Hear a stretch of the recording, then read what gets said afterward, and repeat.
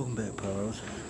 Now, there's a couple videos already out, so I'm not the first one putting these out.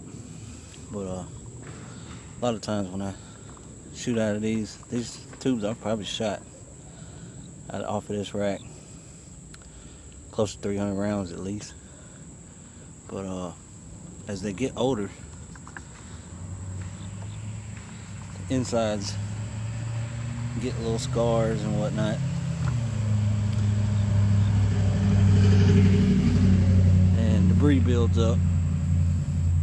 And sometimes you have to force your canister shells down there.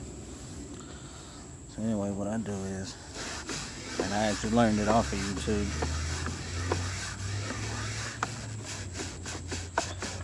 After every shot.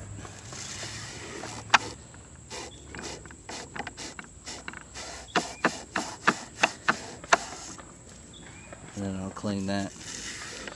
And then sometimes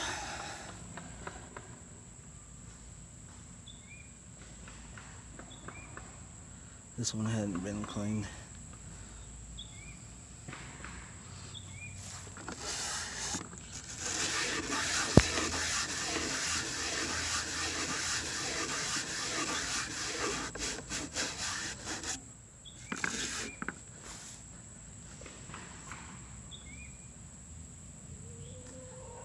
Oh, you can't grip. There we go. It gets a lot off. But every so often, this one I just picked up. Took me a minute to find it. Every so often I run a wheel through it. And this is a 175 wheel. It's brand new. I've got an attachment I hooked to this. But the other wheel is bent up to where it doesn't really do the job like I want it to. So, yeah, there's a lot of shells come through this rack. It's just a cheap old poor man rack, but it does the job.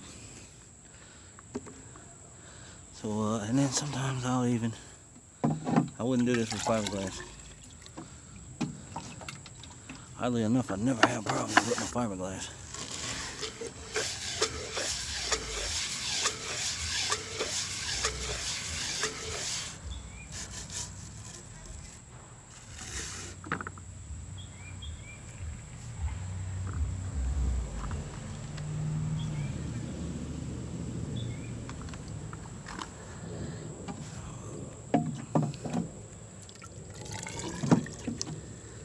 Takes a little bit, and then the rack will go upside down and dry out.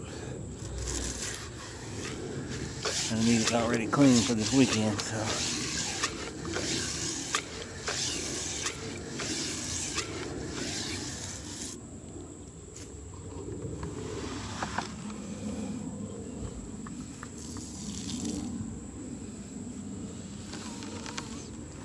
And just leave it upside down, dry out on its own.